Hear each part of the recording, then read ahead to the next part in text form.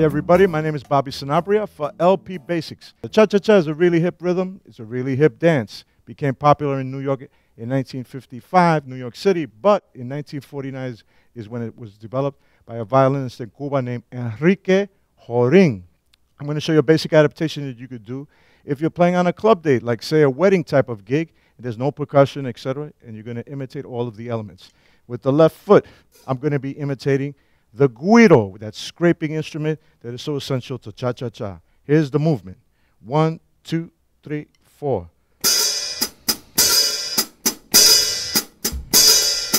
Heel, toe, toe, heel.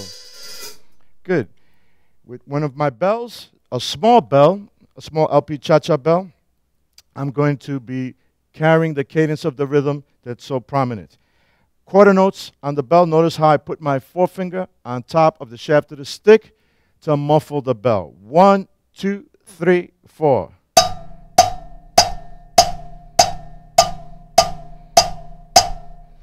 With the left hand, I'm going to be imitating the sound of the conga drum between an open tom above the snare.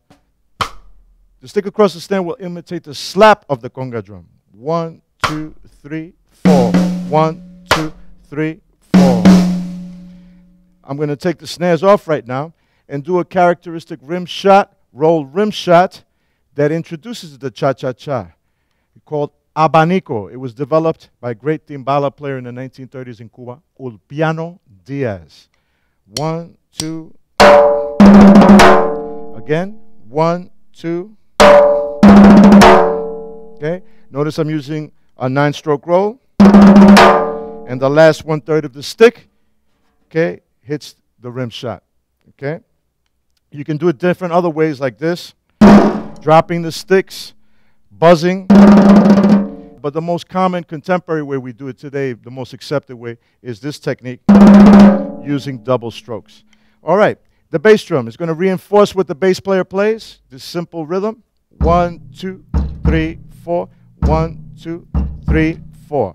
Okay, let's put it all together. 1, 2, 1, 2, 3, 4.